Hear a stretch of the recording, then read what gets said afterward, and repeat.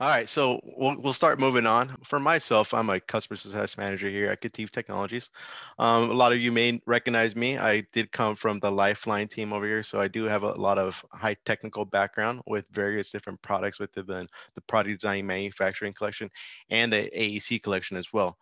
Just keep a couple little highlights here. I did come from a mechanical design engineering background inside of the oil and gas industry, where I use various amount of tools from the PDMC collection, such as AutoCAD, P90, Plan 30, Inventor, and Vault.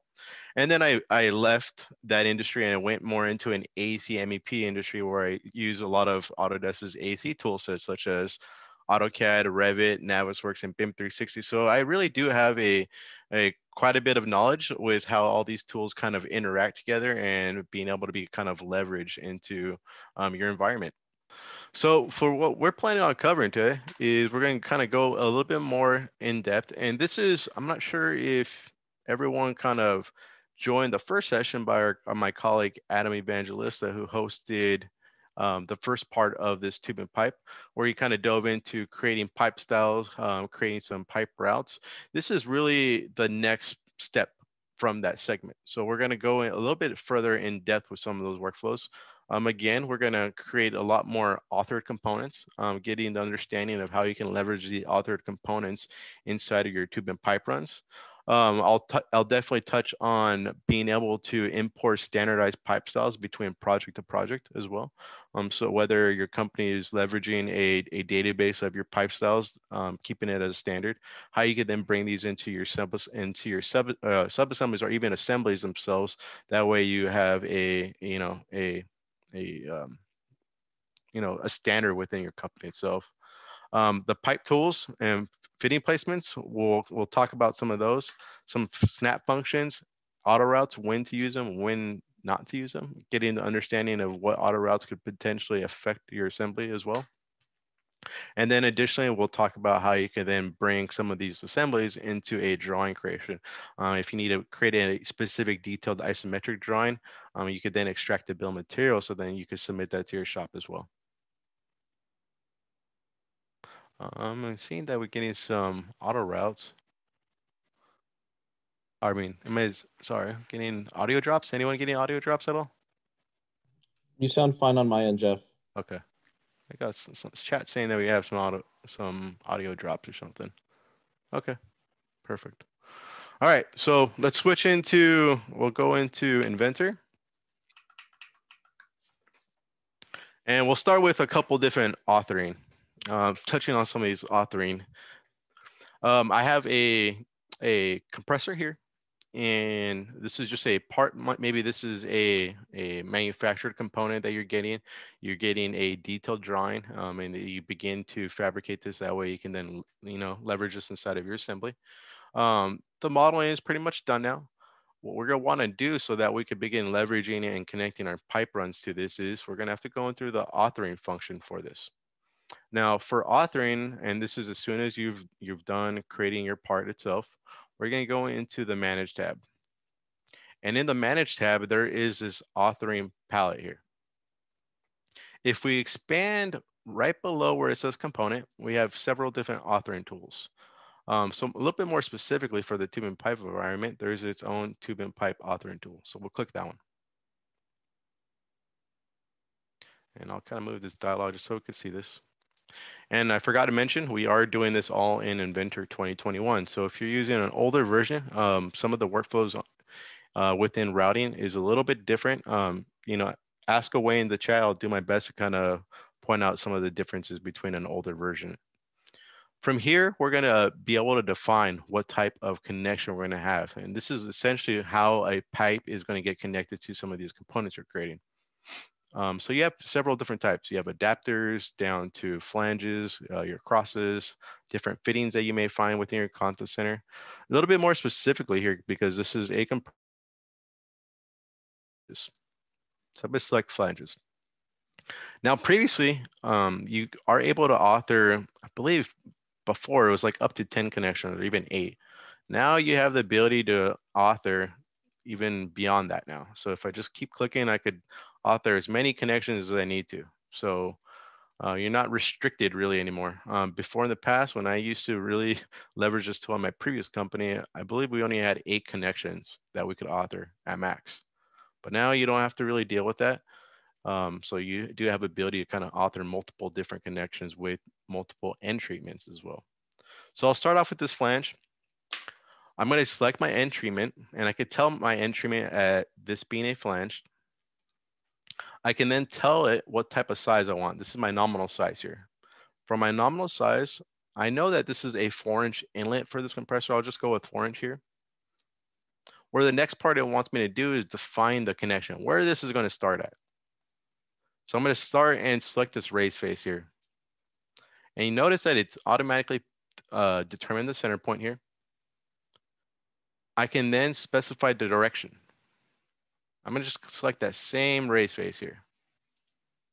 And you can see that there's a little purple segment here, and this is how it's going to be engaged. So I'm just going to flip this axis. You can see the arrows coming outward now. That's what I want right there. Now, if you did have a different end treatment here, you could tell it if, for instance, maybe you're dealing with a female connector, some threaded connection. You could tell it if you want this to be a flange treatment or a threaded treatment. And then you could tell it if it's going to be male or female. In this case, I'm just going to make this neutral. Now, additionally, I'll do one more connection. I'll just go with this back connection right here. So I'll select my connection number 2. And I believe this back connection is a 3-inch, so I'll change this to 3. And I'll go with that same type of process. I'm going to select my center circle right there. And I'm going to select that same point here. And then I'll flip my axis. Okay. And I'll click OK. Now, before I click OK, actually, if this, for instance, was maybe you're dealing with a lot of socket weld connections or even socket weld fittings, you do have the ability to kind of change how your components are being engaged. So if an example of this is, if this is a socket weld, a pipe would have to stick inside of here. And that pipe would then be seated inside of the socket a value. And this value could be pertained to your shop's tolerances, maybe a standardization that your company has. You can then tell it a certain engagement. You could go by a percentage here. So maybe you want your pipe to be engaged at this connection point to sit inside of it 50% of the time. Or you could set it a specific distance. So if you know that you're dealing with a 3-inch pipe size, you may have a rule within your company that, okay, if my engagement needs to be the diameter of the pipe divided by 2 to give you a value of 1.5. That's another example of being able to kind of specify your engagement and how these components are being interconnected. And in this case, because I know this is flange, I don't need to adjust my engagement. So I'll just keep my nominal engagement size at 0% here. And I'll keep these values like that. Now let me add one more connection here. I'll add a third one here. I'll go with 3. And you can see within this compressor, there is some threaded connections that are going to happen right here. So if I want to bring in maybe a swage lock fitting, for instance, maybe a male MPT connection by a tube, I'll be able to then bring that swage lock connection and connect it to one of these threaded fittings. And I'll do it right here. This one that's at a odd angle. In this case, I'll change it to threaded for my end treatment. I could specify my size here, and I'll say this could be, I'll say 1/2 inch. I don't know the exact size, but I'll go with 1/2 inch right here. I'll go with the same process, and I'll try to select that inner circle right there. And then I'll select that same axis here. And I'm going to flip the axis here, and I'm going to tell it that this is going to be a female connection. Now, if I know a specific distance, maybe you have a standard for how much threading is engaged within a connection, you can tell it that distance. I can go with a distance of say 0.125, 1/8 inch, or even 1/4 inch, and set that engagement at 1/4. I'll click OK. Once you click OK, we've told Inventor that we finished authoring this component. It's ready to be leveraged and used. And I'll show you an example of that momentarily, but I want to go through another kind of example of authoring really quick. So let me just back out. Let me save this really quick. And I have a couple other authoring that I want to go through. I'll switch to this valve here. I have this flow serve valve. You can see that it's a two-way valve. And this one's a little bit easier. I just want to author these two flange connections. So that way I can bring these into my pipe assemblies. So in this case, if I just go into my manage again, go to my authoring for my tube and pipe, you can see that I previously already authored a tube connection here, an end treatment there. But I'm going to add two more here. I'll change my end treatment again to flanged. I can specify my size, which should be a 3-inch. And then my point being my outside circle. And let me just change around this just so we can see this a little bit better. And then my direction, that same outside circle.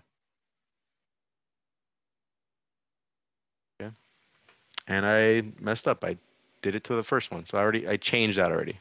It's okay. I'll just switch to my second one again. It retained the end treatment as flanged. I'll change my value here. Now I'm going to specify the other flange here. I'll select that same outside circle here, and then I'll flip my axis so it's coming out this way. Okay. And then my third, I'll go back with the same one that I had here.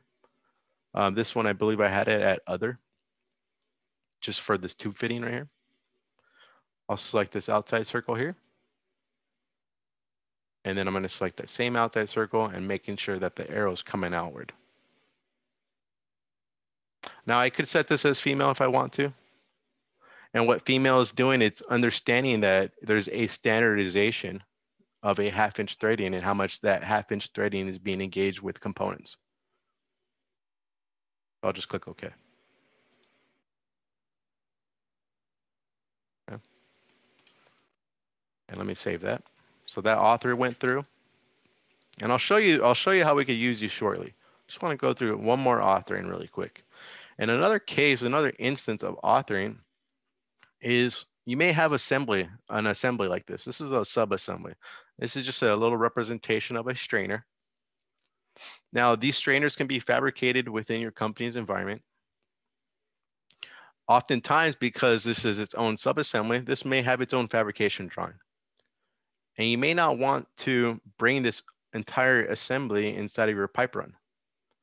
My recommendation to kind of go about with your in-house custom fabricated components or sub-assemblies like this is make a derived part of it. So that as this assembly's design is changing, going through different engineering cycles and phases, that derived part will update. And I'll show you how we could go about that. We'll make a new part really quick. I'll make a new standard part. From here, if I go inside of the Manage tab, what you're going to see is under this insert portion, there's Derive. Now under Derive, I'm just going to specify where that subassembly exists. And this could be any representation of any other component that you're making. And I'm going to find my strainer assembly. I'll click OK. Now what I'm going to do here is I'm going to have this retain associativity. And why I want that is because, as I was saying, if this assembly is changing, maybe you're changing design, changing sizing, it's going to maintain a link between it. So this derived part is going to be its own individual part once we insert it into our piping assembly. Okay, so I'm going to want this to maintain associativity. That's what this yellow little plus is right there, plus in the circle. So I'll click OK. And now you can see that it's a derived part. Now I could save this as its own unique part, and I'll save it within that same folder structure. And I'm just going to call this strainer. And now it's just a part that I could then bring into my pipe assembly. Where lastly, all I'm going to want to do here is then author it. Again, with authoring, I'll go into my flanges. I'll rotate around, I'll author my first flange here. My first flange should be a 4-inch. I'll select that outside circle for the raised face. I'll select that same outside circle. You can see my flow arrows going outside. My second point here, because I want pipe to run to this T here, I'm going to change this to butt weld now. So we'll find butt weld. I believe this is still 4-inch too. So I'll select this outside circle. And then I'll select that same access point. And I'll click OK. Click OK. So now this is just telling me that it's been published. It's ready to be used inside of your assembly. So now that we have an authored component here that's being driven by the subassembly here. So as I change the design, if I add maybe a lifting lug, for instance, you'll see that lifting lug be generated inside of your derived component. Okay. Now, lastly, is you may have a case where you're downloading components, and this one's a male MPT connection directly from SwageLock. A lot of your vendors may be providing 3D data files that you could bring directly into an Inventor. From here, once you download it, you can then open it in Inventor using the AnyCAD function, which I did here. You could save the component, and then lastly, just go through a phase of authoring it. So I'll just go back into managing it. My manage tab, go into my author, my tube and pipe. I'll switch this around really quick. And because this is a connector, I'll change this to being a connector type. I have 2 connection points, so this is going to be threaded. And I know that this is a 3/4 inch MPT, so I'll put that value as 3/4 inch. I'll specify my start point, my end axis point here, and I'll flip my direction here. I'll tell it that this is a male connection here.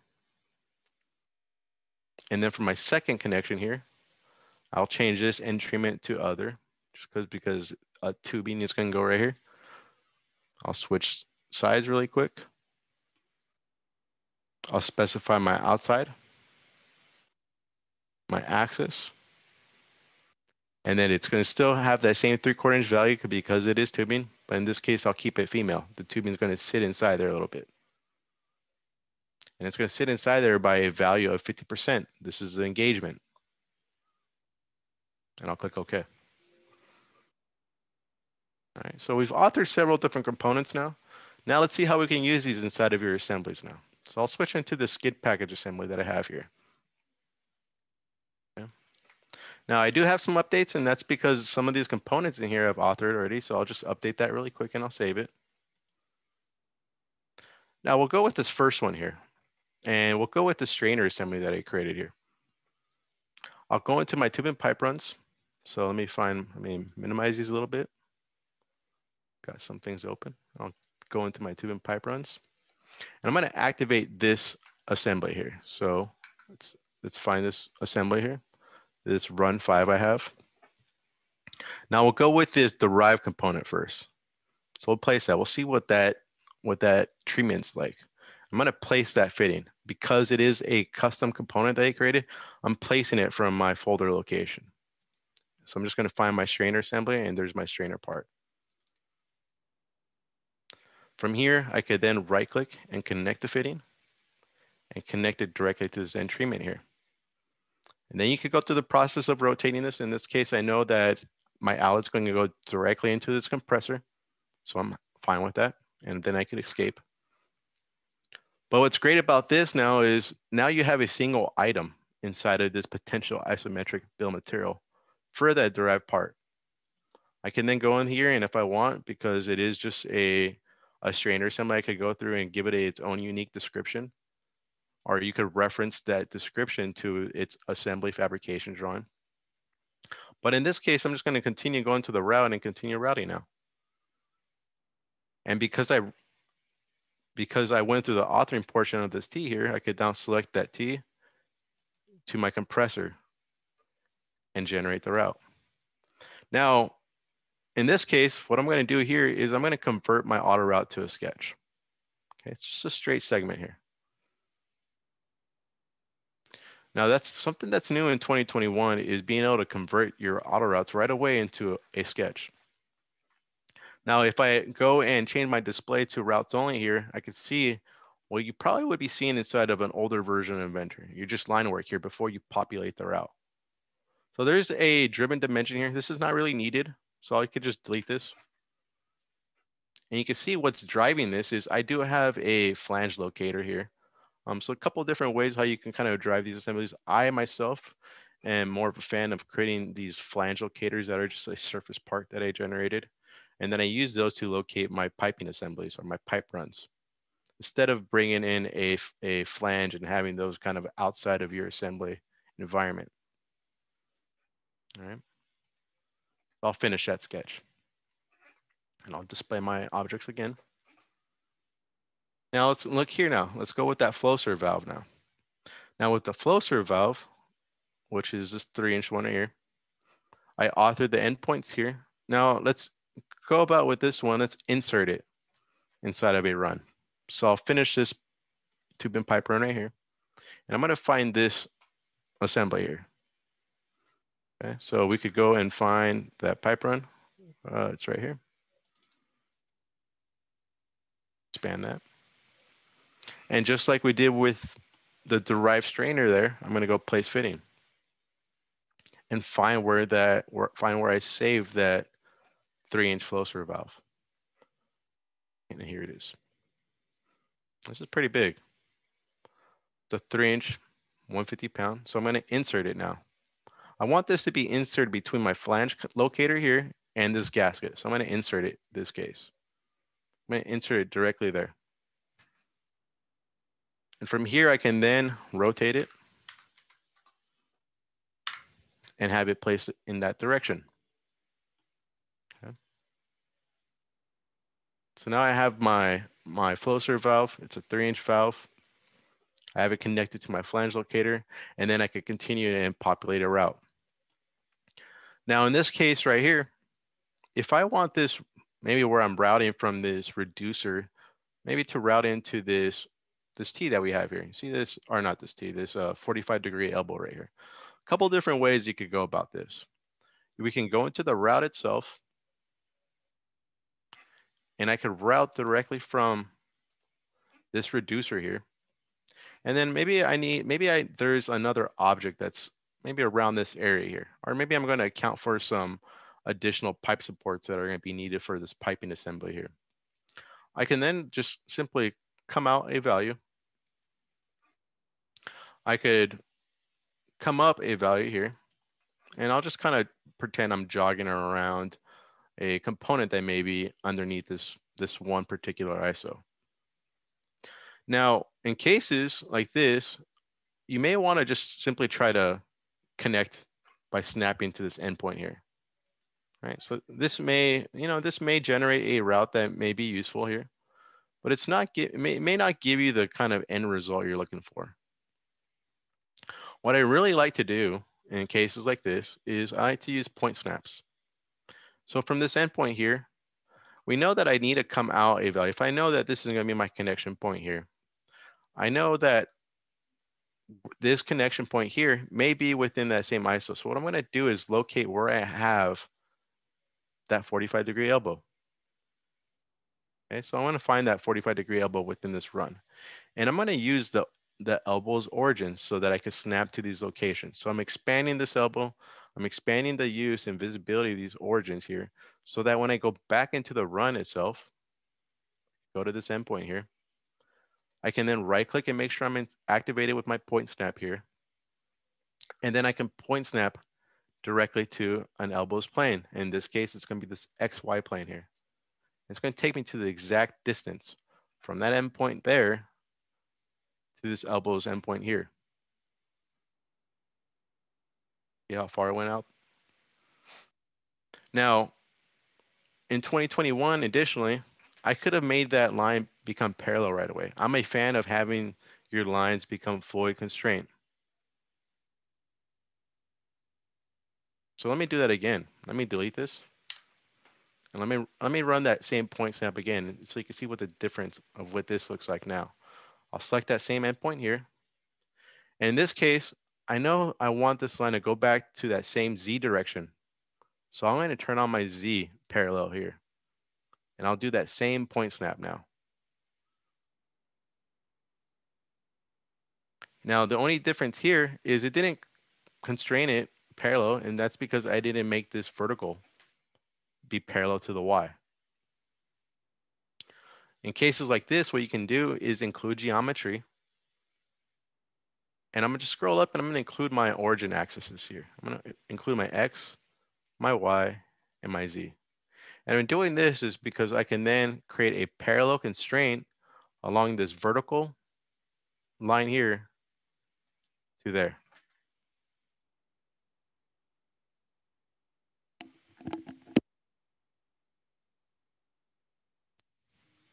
Okay. So now I'll escape out of there. And then we have a couple questions come in. How do you create a flange locator? That may be something I could show afterwards. I don't think I'll be able to show it here. Now, in this case here, let me finish this route really quick. Let me just back out of this. What I'll do in this route now is I can then just buy my objects really quick, just so I can see what my route's looking like. And I'm gonna go back into a part priority really quick, and I'm gonna place another elbow right at the end of this, just so you could kind of see what this will do. Okay.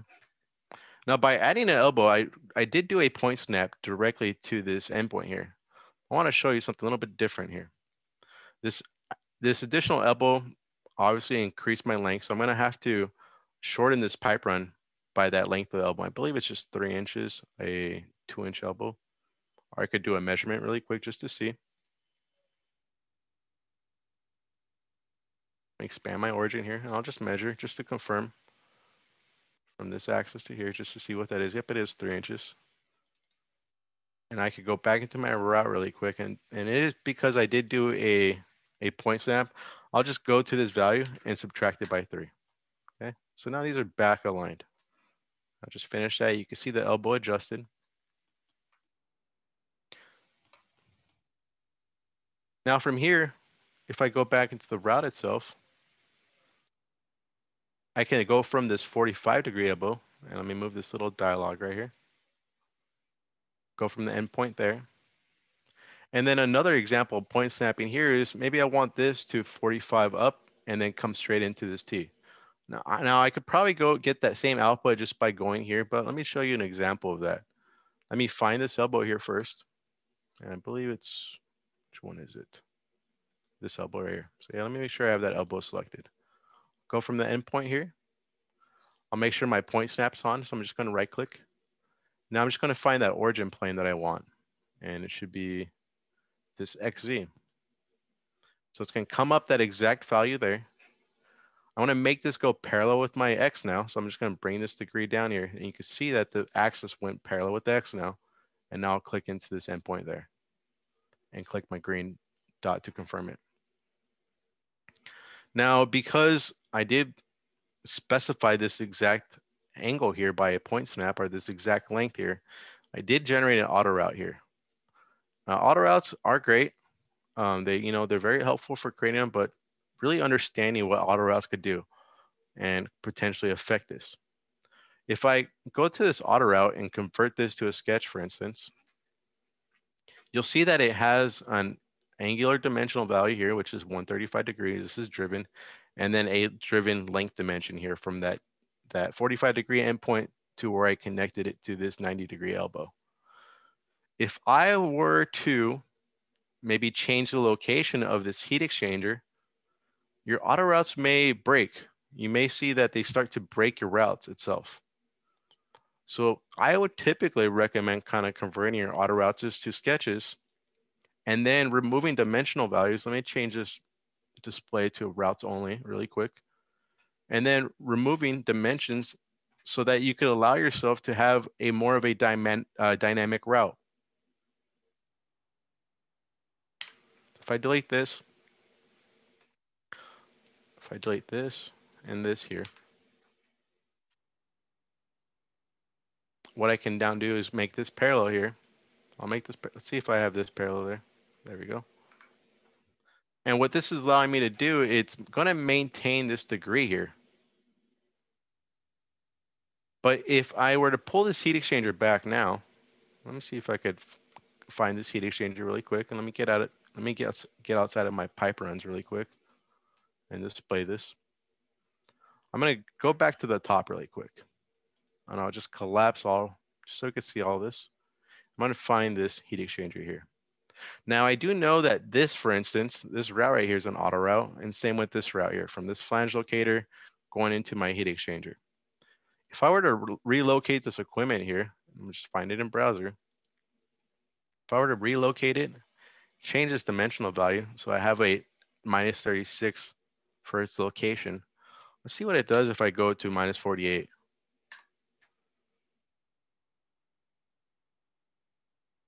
You could see that this auto route's trying to see what happened with this auto route here.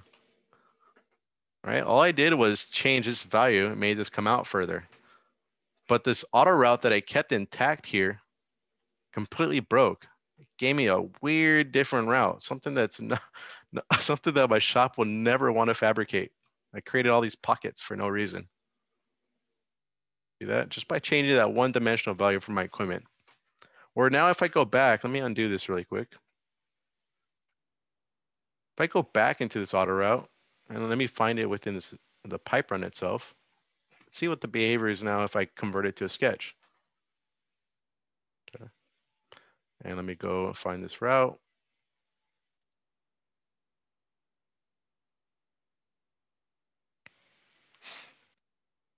Let me go into the tube route itself, or the route 08 here. You can see I have two auto routes. I have an auto route 2 and then an auto route 1. So what I'll do in this case is, yeah, the route looks great, but just to further configure this, I'm going to convert it to a sketch. And same thing with the second one here. I'll convert it to sketch. And let me just change my display really quick so we see the line work only. So we have something like this now. Now you can tell this is just a simple, pretty much a simple route. I'm going to delete these dimensions. I don't need these. I'll keep these driven ones. Don't even need. I thought one of these was an actual value there. In this case, I'll just give myself a perpendicular constraint here. And the perpendicular is not needed there. Let's see if I can use perpendicular here. Nope. Or lastly, I'll just do a parallel. So I'm going to include my geometry one more time. I'll include my X, my Y, and my Z. And then I'll do a parallel from this line here, the X, to the X of the assembly. Let's go with this one here. Parallel here. Oh, I think it just the dimensions actually needed. Let's see.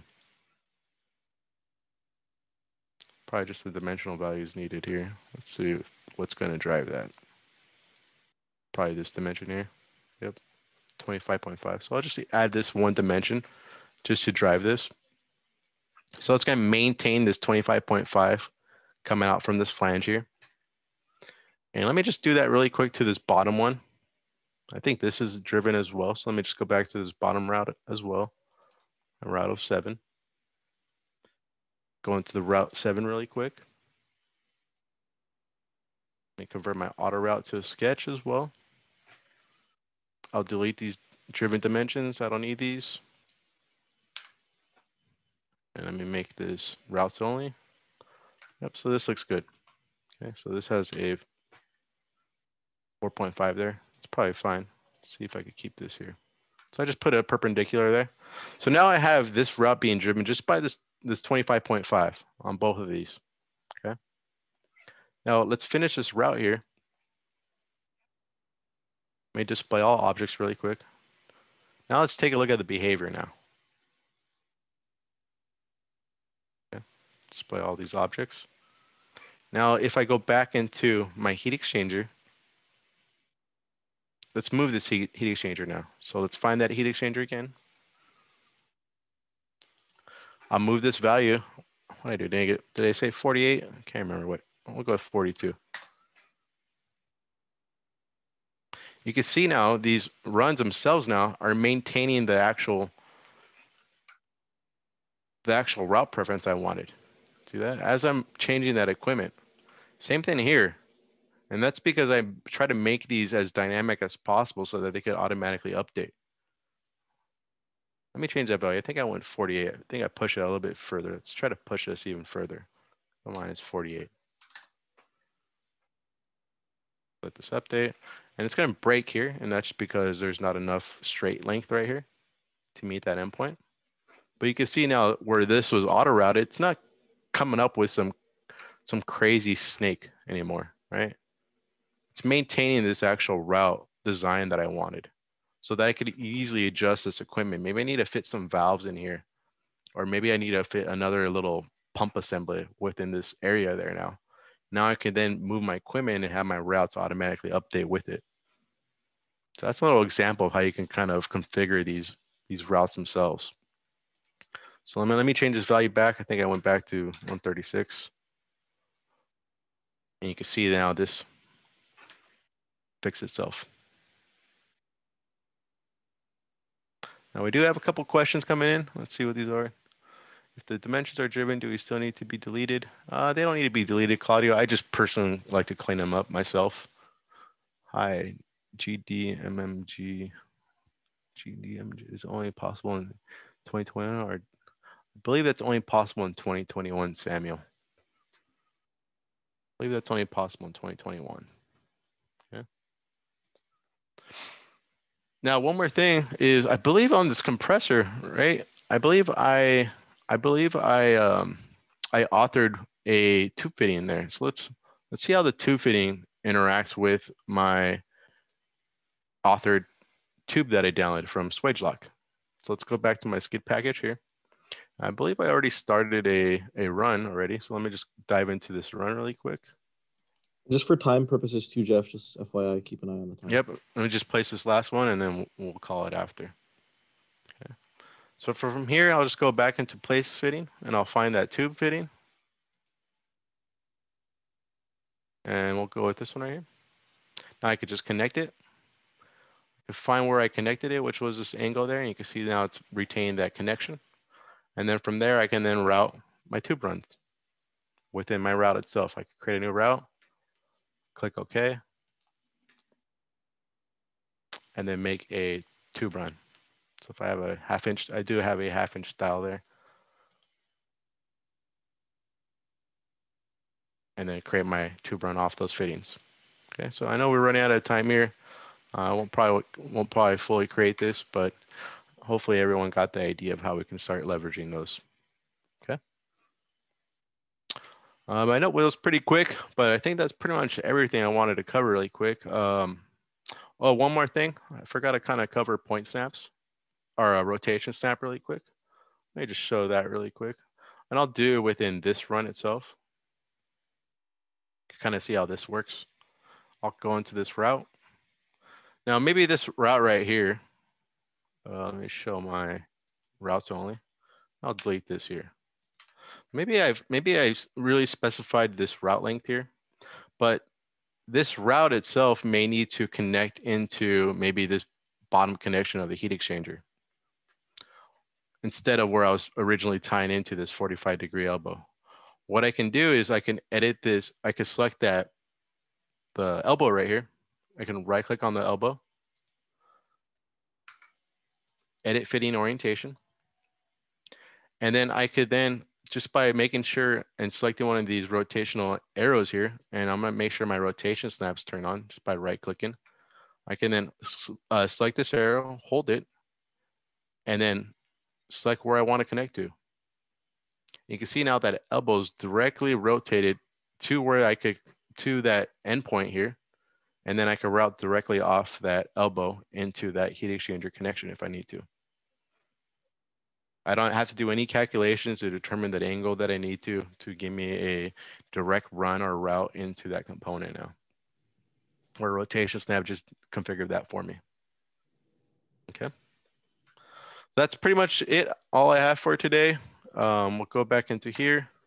I did want to kind of talk about some of the learning resources. Again, we do have our KETIV AVAs. So just make sure you take a look at some of the videos. If you didn't catch the previous one hosted by Adam, the part 1 of this tube and pipe, I would definitely recommend taking a look at that. Adam dove into further of creating custom tube and pipe run styles in there and how you can leverage those inside of your company's environment. Okay. So some questions and answers, Q&A. See if we have anything. I know we got a pretty busy chat going on here, huh? Yeah, we can jump through the chats. I guess you answered one of the questions is like, where's the part one? So the part one's on our YouTube channel. If you just search KETIV Technologies on YouTube, you'll find it. Yeah. And all of the last 5 years of AVAs are all there. So that's one place to take a look if you haven't already. We are definitely missing some tube and pipe in there, so that's what we're really trying to add. I know it's an environment that a lot of our customers are using. We just want to make sure that we're providing as much resources on that as possible. Yep. If there's anything else inside of the environment that you want us to further take a look at, I know someone asked about how we create those flange locators. Quick high level on that. I just created a 3D part. I made it a surface part just so that it has no weight, so that it doesn't affect my assembly environment. So if you do need to, populate your center of gravities at all from your assemblies, it won't have any effect at all. But then I authored that component as a flange locator at the front of it, so that then when I'm creating my routes, I could directly connect to those after I locate them inside of my assembly. All right, there's a YouTube question as well. Jeff, can you tell us the name of the vendor for the male connector that you use? Yep, that is Swagelok. They're just a standard tubing fabricator that makes Swagelok fittings. So they have various different connectors. They have all their parts and models that you can download. So if you need a particular connector or a particular tubing connection, you can find it on one of their catalogs and download it. Very similar to McMaster-Carr. You can probably check McMaster-Carr to see if they have anything on there as well. But Swagelok is primarily where I go to for tube fittings. Cool. Do you see any others that you haven't gone through, Jeff? I know that you answered a ton of these as you were actually going through the webinar. Yeah, sorry about that. I think I got John. Let's see, if you're not authoring, it may not be 2x2 adapter. Do you need to attach your connecting point to the inside surface of the tube piece? Fully engage it? No, John, you don't need to author it to the inside piece. You could do the outside and then determine your tube engagement value by a specified distance, or Inventor will do its best guess to understand, based on the size, a mathematical equation to understand engagement for that tube fitting. I came from, being very specific. My shop had a lot of tolerances for fabrication, so I put those tolerances inside my authoring itself. All right, I think that's everything, Jeff. Yep, that's it. That's everything I had. Thank you, everyone. Yep, no worries.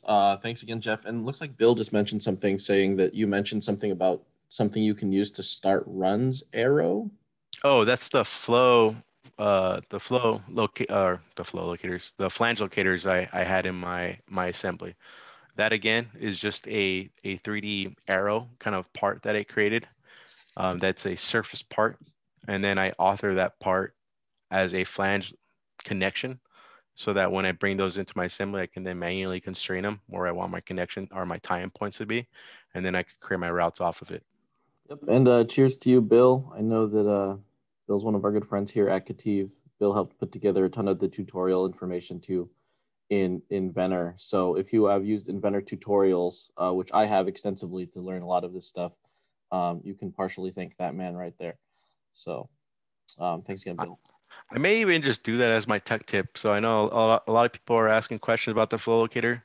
I'll do that as my tech tip. So just take a look at that within our, I believe we do that on LinkedIn and some other locations too. So I'll make sure I highlight that so everyone gets an understanding of how you could create a flow locator or a flange locator. Yep, absolutely. All right, that seems like that's everything. Jeff, again, thanks for putting this together for us. I know that we've had a visible lack of tube and pipe information on our channel as well as our website for the last couple of years, and it looks like we're knocking that out of the park. So definitely appreciate you being here for it. Thank you. Appreciate everyone's feedback and participation. Absolutely. Thanks, everybody. We'll see you again next week. We got a couple of AVAs coming up over the next couple of weeks before the Thanksgiving and Christmas holidays. So definitely stay tuned. We're not going anywhere. Talk to you guys later. Bye-bye.